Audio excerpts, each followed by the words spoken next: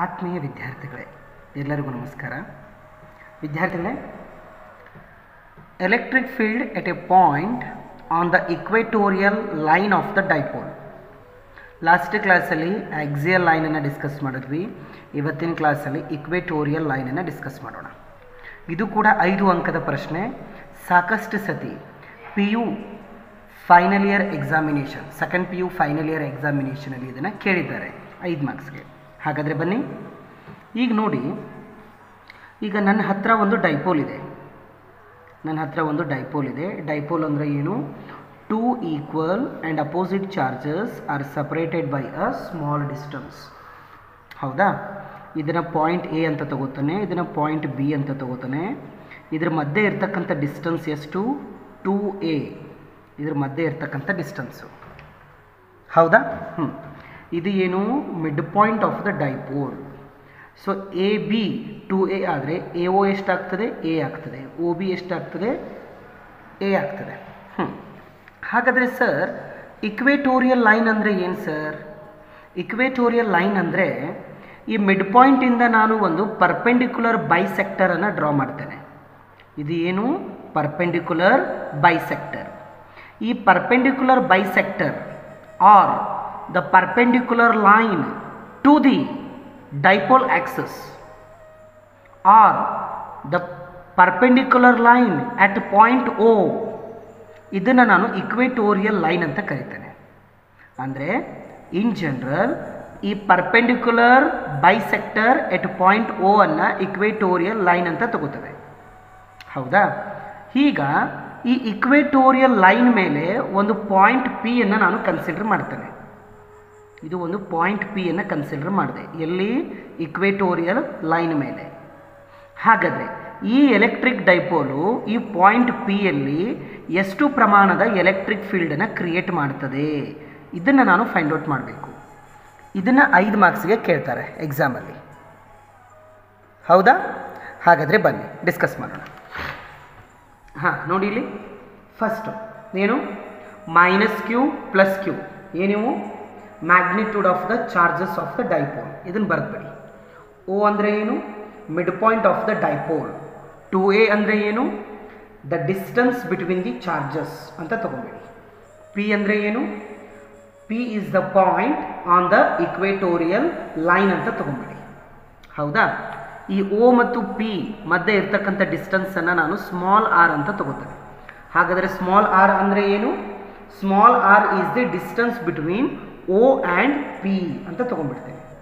ಹೌದಾ? ಹಾಗಾದರೆ ಈಗ ನಾನು AP-ಯನ್ನು ಜಾಯಿನ್ ಮಾಡ್ತೇನೆ, ಅದ್ರ ಜೊತೆಗೆ BP-ಯನ್ನು ಜಾಯಿನ್ ಮಾಡ್ತಾನೆ. ಕರೆಕ್ಟ್ ಇದೆ ಅಲ್ವಾ? ಇದು ಆ್ಯಂಗಲ್ ಥೀಟಾ, ಇದು ಕೂಡ ಆ್ಯಂಗಲ್ ಥೀಟಾ. ಕರೆಕ್ಟ್ ಇದೆ ಅಲ್ವಾ?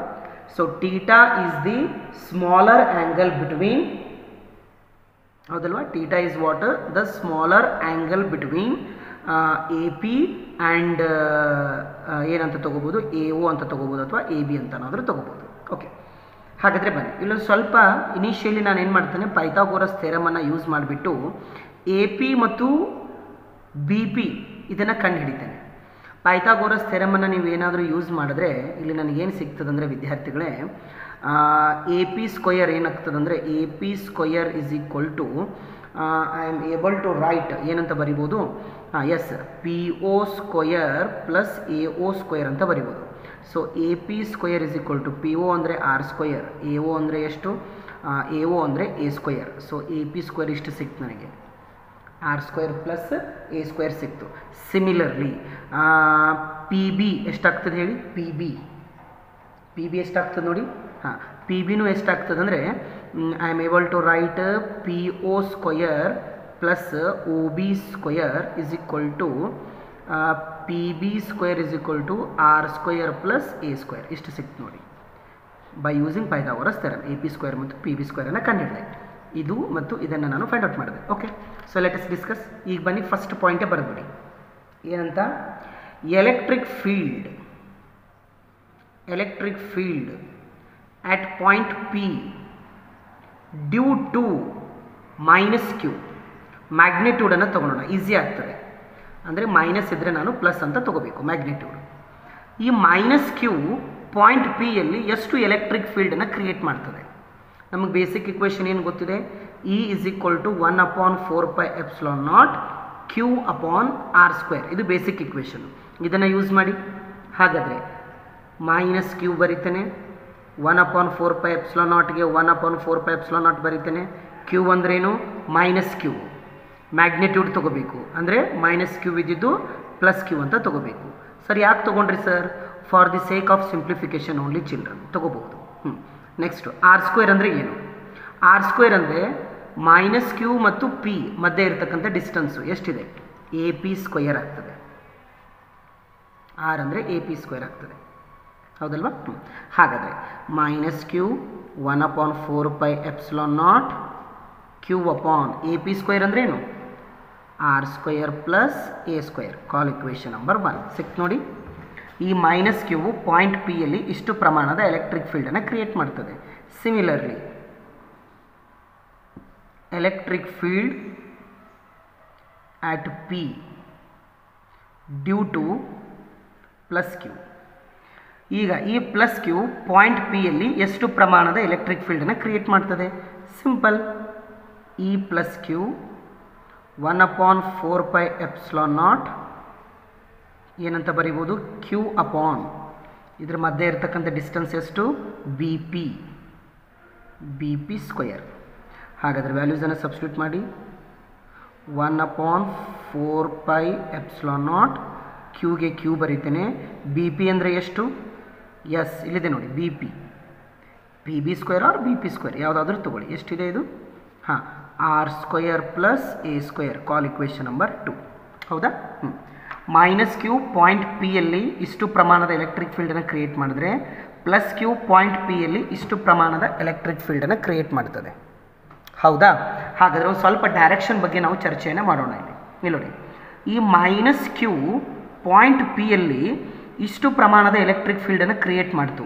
ಹಾಗಾದರೆ ಯಾವ ಡೈರೆಕ್ಷನಲ್ಲಿ ಕ್ರಿಯೇಟ್ ಮಾಡ್ತದೆ ಸರ್? S, very good. ಯಾವ ಡೈರೆಕ್ಷನಲ್ಲಿ ಕ್ರಿಯೇಟ್ ಮಾಡ್ತದಂದರೆ ಈ ಡೈರೆಕ್ಷನಲ್ಲಿ ಕ್ರಿಯೇಟ್ ಮಾಡ್ತದೆ.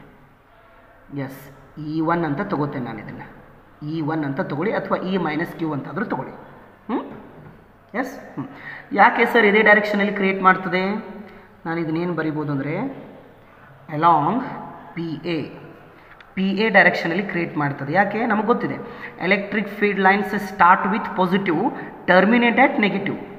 ಇಲ್ಲೆಲ್ಲೋ ಒಂದು ಕಡೆ ಪಾಸಿಟಿವ್ ಚಾರ್ಜ್ ಇದೆ, ಅಲ್ಲೆಲ್ಲೋ ಸ್ಟಾರ್ಟ್ ಆಗಿದೆ, ಈ ನೆಗೆಟಿವ್ ಹತ್ತಿರ ಬಂದು ಟರ್ಮಿನೇಟ್ ಆಗಿದೆ. ಸೊ ಅದಕ್ಕೋಸ್ಕರ ಈ ಡೈರೆಕ್ಷನಲ್ಲಿ ಕ್ರಿಯೇಟ್ ಮಾಡ್ತದೆ. ಸೊ ಹಾಗಾದರೆ ಈ ಪ್ಲಸ್ ಕ್ಯೂ ಪಾಯಿಂಟ್ ಪಿ ಯಲ್ಲಿ ಯಾವ ಡೈರೆಕ್ಷನಲ್ಲಿ ಕ್ರಿಯೇಟ್ ಮಾಡ್ತದೆ ಸರ್? ಯಾವ ಡೈರೆಕ್ಷನಲ್ಲಿ? ಎಸ್, ಅಲಾಂಗ್ ಬಿ ಪಿ ಅಂದರೆ ಈ ಡೈರೆಕ್ಷನಲ್ಲಿ ಕ್ರಿಯೇಟ್ ಮಾಡ್ತದೆ. ಈ ಡೈರೆಕ್ಷನಲ್ಲಿ, ಎಸ್, ಈ ಡೈರೆಕ್ಷನಲ್ಲಿ ಕ್ರಿಯೇಟ್ ಮಾಡ್ತದೆ. ಇದನ್ನು ಕ್ಯೂ ಅಂತ ತಗೊಳ್ಳಿ. ಬಿ ಪಿ ಕ್ಯೂ ಡೈರೆಕ್ಷನಲ್ಲಿ ಕ್ರಿಯೇಟ್ ಮಾಡ್ತದೆ. ಯಾಕೆ? Because electric field line start with positive, terminate at negative. ಎಲ್ಲಾದರೂ ಒಂದು ಕಡೆ ನೆಗೆಟಿವ್ ಇರ್ತದೆ, ಅಲ್ಲಿ ಹೋಗಿ ಟರ್ಮಿನೇಟ್ ಆಗ್ತದೆ. ಹೌದಲ್ವಾ? ಹಾಗಾದರೆ ಬನ್ನಿ ನೆಕ್ಸ್ಟ್ ನಾವು ಕ್ಯಾಲ್ಕುಲೇಷನ್ ಮಾಡೋಣ. Electric field is a vector quantity. ಹಾಗಾದರೆ ಈಗ ಈ ಎಲೆಕ್ಟ್ರಿಕ್ ಫೀಲ್ಡ್ ವೆಕ್ಟರ್ ಕ್ವಾಂಟಿಟಿ ಆಯಿತು. ಇದನ್ನು ಈಗ ನಾನು 2 ಕಾಂಪೊನೆಂಟ್ಸ್ ಆಗಿ ರೆಸಾಲ್ವ್ ಮಾಡ್ತೇನೆ. ಯಾವ ರೀತಿ ರೆಸಾಲ್ವ್ ಮಾಡ್ತೇನೆ ನೋಡಿ. ಈಗ ನೋಡಿ, ಈ E1 ಅನ್ನು 2 ಕಾಂಪೊನೆಂಟ್ಸ್ ಆಗಿ ರೆಸಾಲ್ವ್ ಮಾಡ್ತೇನೆ. ಹೌದಾ? ಫಸ್ಟ್ ಕಾಂಪೊನೆಂಟ್ ಲಕ್ಷ ಕೊಡಿ. First component E1 cos theta, ಇದೆ ಆ್ಯಂಗಲ್ ಟೀಟಾ ಆಗ್ತದೆ. ಸೆಕೆಂಡ್ ಕಾಂಪೊನೆಂಟ್ ಈ ಡೈರೆಕ್ಷನಲ್ಲಿ E1 ಸೈನ್ ಟೀಟಾ. E1 ಅನ್ನು 2 ಕಾಂಪೊನೆಂಟ್ಸ್ ಆಗಿ ಸ್ಪ್ಲಿಟ್ ಮಾಡಿದೆ. ಈಗ E2 ಅನ್ನು ಕೂಡ 2 ಕಾಂಪೊನೆಂಟ್ಸ್ ಆಗಿ ಸ್ಪ್ಲಿಟ್ ಮಾಡಿ.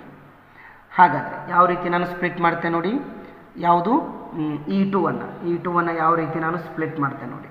ಸೊ E2 ಅನ್ನು ನಾನು ಸ್ಪ್ಲಿಟ್ ಮಾಡ್ತಾ ಇದ್ದೇನೆ. First component ಹೇಗಂದರೆ E1 sine theta, ಇದು ಫಸ್ಟ್ ಕಾಂಪೊನೆಂಟ್ ಆಯಿತು. E2ದು first component E1 sine theta. ಇದನ್ನು ಕಾಸ್ ಅಂತ ತಗೋಬೇಕು. E1 ಕಾಸ್ ಟೀಟಾ, ಇನ್ನೊಂದು E2 ಅಂತ ಬರಬೇಕಲ್ಲ. E2 cos theta, another one E2 sine theta. ನೋಡಿ, ಕನ್ಫ್ಯೂಸ್ ಆಗಬೇಡಿ. E1 ಅನ್ನು 2 ಕಾಂಪೋನೆಂಟ್ಸ್ ಆಗಿ ಸ್ಪ್ಲಿಟ್ ಮಾಡಿದೆ, E1 cos θ, E1 sin θ. ಅದೇ ರೀತಿ E2 ಅನ್ನು ಏನು ಮಾಡಿದೆ ನಾನು 2 ಕಾಂಪೋನೆಂಟ್ಸ್ ಆಗಿ ಸ್ಪ್ಲಿಟ್ ಮಾಡಿದೆ, ಒಂದೇದು E2 cos θ, ಮತ್ತೊಂದು E2 sin θ. ಈ ರೀತಿ ಸ್ಪ್ಲಿಟ್ ಮಾಡಿದೆ. ಈಗ ಡೈಗ್ರಾಮನ್ನು ನೋಡಿ, E1 sin θ, E2 cos θ, E1 sin θ, E2 sin θ, both are same in magnitude, opposite in direction. ಹಾಗಾದರೆ E1 sin θ, E2 sin θ cancel ಆಗ್ತವೆ. But what about E1 cos θ and E2 cos θ? E1 cos θ and E2 cos θ both are in same direction. ಹಾಗಾದರೆ ಇವೆರಡು ಏನಾಗ್ತವೆ ಅಂದರೆ edition ಆಗ್ತವೆ. ಅದಕ್ಕೋಸ್ಕರ ನಾನು ಏನು ಬರಿಬೋದು ಅಂದರೆ, there four ರಿಸಲ್ಟಂಟ್ electric field at point P ಏನಂತ ಬರಿಬೋದು ಅಂದರೆ, E is equal to E1 cos θ plus E2 cos θ ಅಂತ ಬರಿಬೋದು. ಹಾಗಾದರೆ ವ್ಯಾಲ್ಯೂಸನ್ನು ಸಬ್ಸ್ಟಿಟ್ಯೂಟ್ ಮಾಡಿ, you will get the answer. ಹಾಗಾದರೆ ಇಲ್ಲಿ ನೋಡಿ, ಇದೇ E1 ವಿದ್ಯಾರ್ಥಿಗಳೇ, ಇದೇ E2 ಅಂತ ತೊಗೊಂಡಿದ್ದೀನಿ, ಕನ್ಫ್ಯೂಸ್ ಮಾಡ್ಕೋಬೇಡಿ. ಇದೇ E1, ಇದೇ E2, ಹೌದಲ್ವಾ? ಇಲ್ಲಿದೆ ನೋಡಿ, ಇದೇ E1, ಇದೇ E2. Here E1 is equal to E2 ಇದೆ ನೋಡಿ, ಇಕ್ವೇಷನ್ 1 ಮತ್ತು 2 ಅನ್ನು ಅಬ್ಸರ್ವ್ ಮಾಡಿ, ಸೇಮ್ ಇದೆ ಅಲ್ವಾ? E1 is equal to E2, ಅದನ್ನು ಸಿಂಪ್ಲಿ ನಾನು E ಅಂತ ತೊಗೊಂಡ್ಬಿಡ್ತೇನೆ. ಹಾಗಾದರೆ ಸಬ್ಸ್ಟಿಟ್ಯೂಟ್ ಮಾಡಿ, ರಿಸಲ್ಟೆಂಟ್ ಎಲೆಕ್ಟ್ರಿಕ್ ಫೀಲ್ಡ್ E1 ಅಂದ್ರೇನು? E cos θ ಪ್ಲಸ್ E2 ಅಂದ್ರೇನು? E cos θ. ಹಾಗಾದರೆ ಏನಾಯ್ತು ಇದು? 2 ಇಂಟು E cos θ ಆಯಿತು. ಹಾಗಾದರೆ 2 ಇಂಟು ಈ ವ್ಯಾಲ್ಯೂ ಏನು? ಇಲ್ಲಿದೆ ಅಲ್ಲ, ಇದೆ, ಇದಾದರೂ ತೊಗೊಳ್ಳಿ, ಇದಾದರೂ ತೊಗೊಳ್ಳಿ. So 1/4πε0 Q upon R square plus A square into cos θ. ಇಲ್ಲೊಂದು ಸ್ವಲ್ಪ ನೀವು ಇಲ್ಲಿ ಟ್ರಿಗ್ನೋಮೆಟ್ರಿಯನ್ನು ಅಪ್ಲೈ ಮಾಡಿ, ಇದು θ ಆಗ್ತದೆ. ಹಾಗಾದರೆ cos θ ಏನಾಗ್ತದೆ ಅಂದರೆ, ಇಲ್ಲಿ cos θ ನೀವು ಹೇಗೆ ಫೈಂಡ್ ಔಟ್ ಮಾಡ್ತೀರಿ cos θ ಅನ್ನು? ಹೌದು, ಅಡ್ಜಸೆಂಟ್ ಡಿವೈಡೆಡ್ ಬೈ ಹೈಪೋಟೆನಿಸ್ ಅಂತ ತಗೋತಿರಲ್ಲ. ಹಾಗಾದರೆ ಅಡ್ಜಸೆಂಟ್ ಏನಿದೆ ಇಲ್ಲಿ? A ಇದೆ. ಹೈಪೋಟೆನಿಸ್ ಎಷ್ಟಿದೆ? AP ಇದೆ. ಹಾಗಾದರೆ A ಅಪಾನ್ AP ಅಂದ್ರೇನು? ಏನು AP ಅಂದ್ರೇನು? ಇಲ್ಲಿದೆ ನೋಡಿ, AP ಅಂದರೆ ಎಷ್ಟಾಗ್ತದೆ ಇದು ನೋಡಿ? AP is equal to square root of R square plus A square ಆಗ್ತದೆ. So square root of R square plus A square. ಈ cos θನ ನೀವು ಇಲ್ಲಿ ಸಬ್ಸ್ಟಿಟ್ಯೂಟ್ ಮಾಡಿ. cos θ ಏನಾಯಿತು?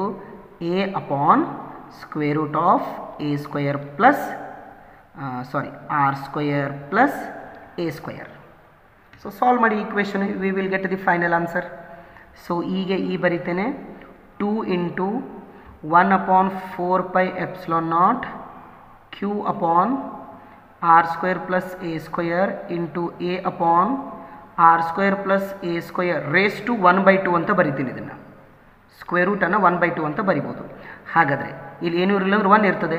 A raise to M, A raise to N, A raise to M plus N ಆಗ್ತದೆ. So 2QA upon 4πε0 R square plus A square 1 plus 1/2 ಅಂತ ತಗೋತಾನೆ. Correct ಇದೆ ಅಲ್ಲ? ಹಾಗಾದರೆ E is equal to 2QA upon 4πε0 R square plus A square raise to 1 plus 1/2 ಎಷ್ಟಾಗ್ತದೆ ವಿದ್ಯಾರ್ಥಿಗಳೇ? 3/2 ಆಗ್ತದೆ. ಹಾಗಾದರೆ ಈಗ ನೋಡಿ, 2QA ಅಂದ್ರೇನು? S, we know that, whether we know R not, just write down. P ಅಂದ್ರೇನು? Q into 2A, electric dipole moment equation. ಹಾಗಾದರೆ Q into 2A ಏನು ಬರಿಬೋದು? ಇದನ್ನು ನಾನು ಏನಂತ ಬರಿಬೋದು? P ಅಂತ ಬರಿಬೋದಲ್ಲ? ಸೊ ಹಾಗಾದರೆ ಏನಂತ ಬರಿಬೋದು? 2QA ಅಂದ್ರೇನು? ಇದನ್ನ ಈ ರೀತಿ ಬರೆದ್ಬಿಡ್ತೇನೆ ನೋಡಪ್ಪ, ಕನ್ಫ್ಯೂಸ್ ಮಾಡ್ಕೋಬೇಡಿ. ನೋಡು, ಫಸ್ಟ್ Q ಬರೀತೇನೆ, ಆಮೇಲೆ 2 ಇಂಟು A ಅಂತ ಬರೀತೇನೆ. So 4πε0 R square plus A square raise to 3/2. ಹೌದಾ? ಹಾಗಾದರೆ ಫೈನಲ್ ಆಗಿ ಏನು ಬರಿಬೋದು? E is equal to Q into 2A ಅಂದರೆ electric dipole moment P. So P upon 4πε0 R square plus A square raise to 3/2 is the final answer. Okay, ಇದನ್ನು ಇನ್ನೂ ಸ್ವಲ್ಪ ನಾನು ಡಿಸ್ಕಸ್ ಮಾಡ್ಬೋದು. ಏನಂದರೆ ಈಗ ನೋಡಿ, ಇಲ್ಲಿ ನಾನು ಬರೀತೇನೆ ನೋಡಿ, ಈಗ E ಬರೀತೇನೆ. ಒಂದು ಸ್ವಲ್ಪ ಡೈಗ್ರಾಮನ್ನು ನೀವು ಇಲ್ಲಿ ಅಬ್ಸರ್ವೇಷನ್ ಮಾಡಿ ನೋಡಿ. ಇಲ್ಲಿ ಎಲೆಕ್ಟ್ರಿಕ್ ಡೈಪೋಲ್ ಮೂಮೆಂಟಿನ ಡೈರೆಕ್ಷನು ಯಾವಾಗಲೂ -2 + Q ಇರ್ತದೆ. ಈ ಡೈರೆಕ್ಷನಲ್ಲಿ ಇರ್ತದೆ, ಮೈನಸ್ಸಿಂದ +Q. ಎಲೆಕ್ಟ್ರಿಕ್ ಫೀಲ್ಡ್ ಡೈರೆಕ್ಷನ್ನು ಈ ಡೈರೆಕ್ಷನಲ್ಲಿದೆ,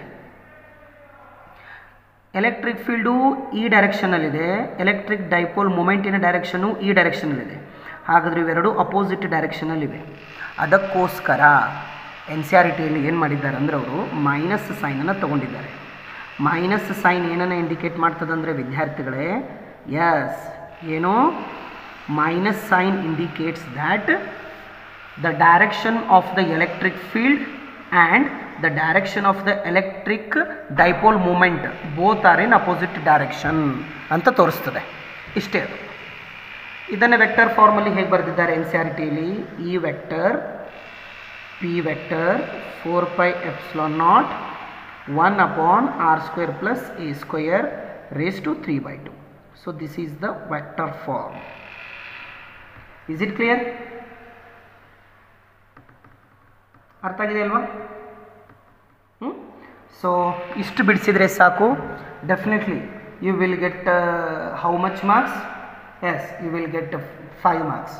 so 5 marks question it is. So practice ಮಾಡಿ. Thank you so much children.